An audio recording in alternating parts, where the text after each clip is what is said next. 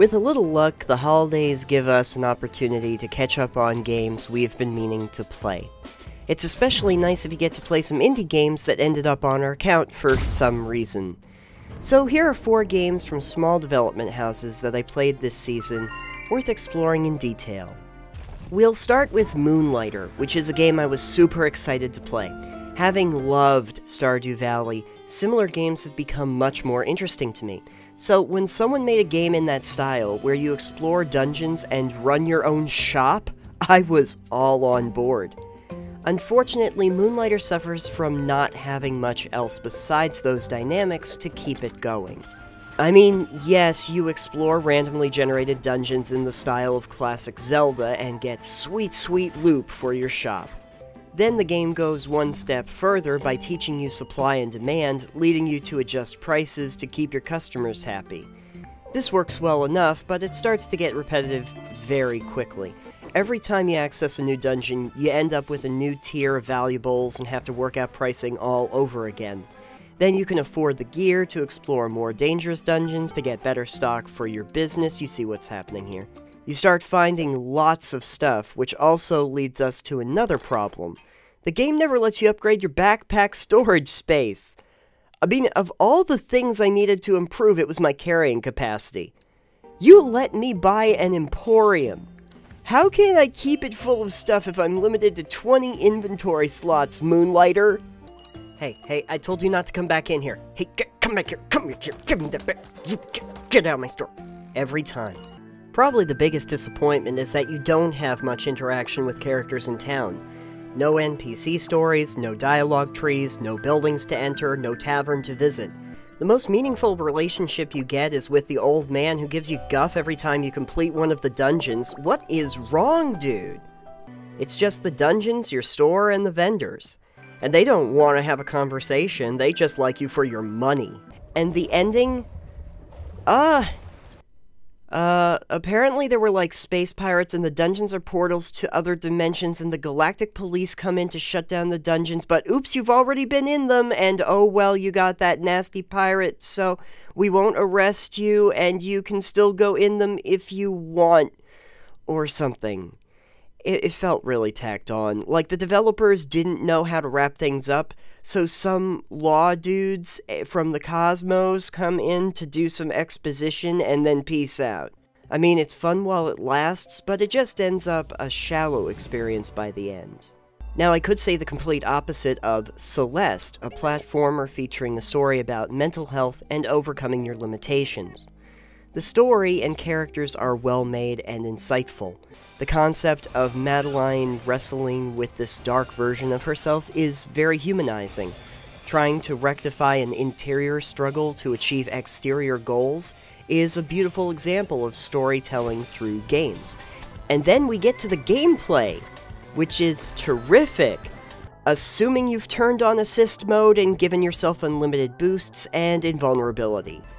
If you didn't, it's controller throwing insane, which I get mirrors Madeline's story arc of overcoming adversity. The problem is, you either want to invest the time to get good at the massive platforming challenge ahead of you, or you simply want to see how the game ends.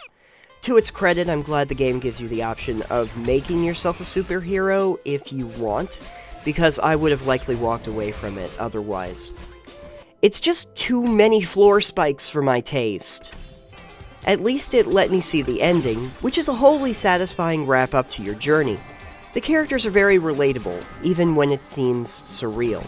It has the kind of emotional weight by the end that belies its old-school style. Problem is, the gameplay feels like I'm trying to teach a room full of cats how to file tax returns while spinning a plate full of tuna on my head, which those same cats are trying to eat.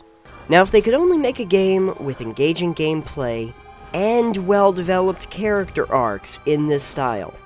Like if Moonlighter and Celeste had a baby. Guess we'll never know what that looks like. Moving away from the pixel art games, I jumped into the physics puzzles of Q.U.B.E 2. Or Q.U.B.E? No, I think it's Q.U.B.E. Having not played the original Q.U.B.E, I'm not sure if I missed much of the story, but I could follow what was happening. You play Lara Croft, I think. Hello? Sounds a lot like her. This is Dr. Amelia Cross. Is she voiced by Camilla Luddington? Repeat, No? I am reading Oh, you could have fooled me. Anyway, you control these cubes that allow you to access out-of-the-way consoles to move through all the chapters. You can turn cubes red to make them extend, blue to make things bounce, and green to spawn movable cubes. I can proudly say that I completed the entire game without walkthroughs. I almost quit in frustration, even deleting the game from my Xbox, when my game froze in Chapter 11 and reloaded at the beginning of Chapter 10. Oh god, no! Then, out of curiosity, I looked up a walkthrough, only to find out that I literally completed the very last puzzle, and was about to finish the game. So I reinstalled it and ran through the puzzles in about 30 minutes so I could see one of the two endings. The story is still basically a conduit for puzzle adventures, and it's not on the level of Portal, but difficulty ramps up at a consistent pace and does make you rethink how mechanics work as time goes on. I mean, Lara is really good at puzzles, right? I think my biggest issue is that anyone playing it will either find it too long or too short, too hard or too easy.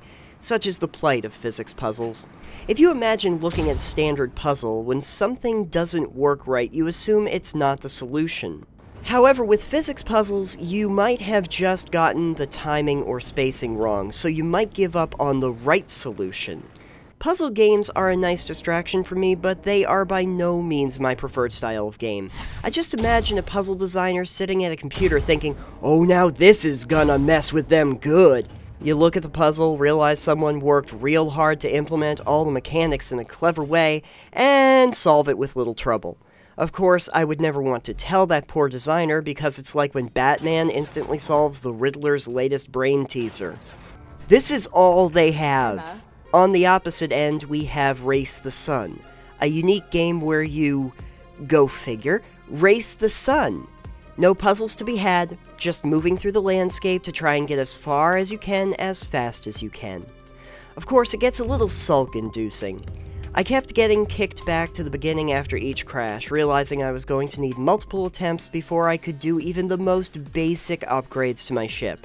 Then my mind wandered to thoughts of, am I just upgrading my ship so I can try to get closer to the sun? Which is a question Icarus wished he had avoided.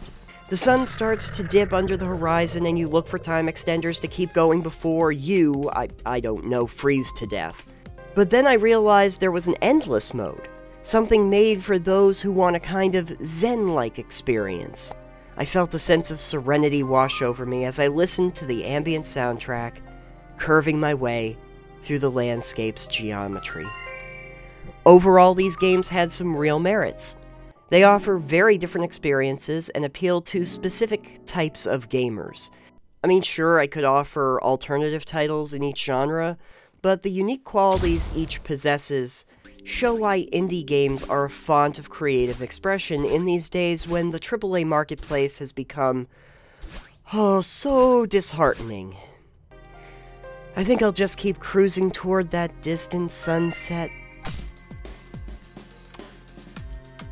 0 out of 10. Oh, not this guy. Hey. Hey. No, oh, okay, I gotta do this sale. Don't you look at that merchant. No. No. I know what you're up to. Oh, you little bastard. Okay, there you go. Get out of my shop. Get out. I'll tell you, it's getting real difficult being a small business owner in a video game these days. Just have constant oh, not you again!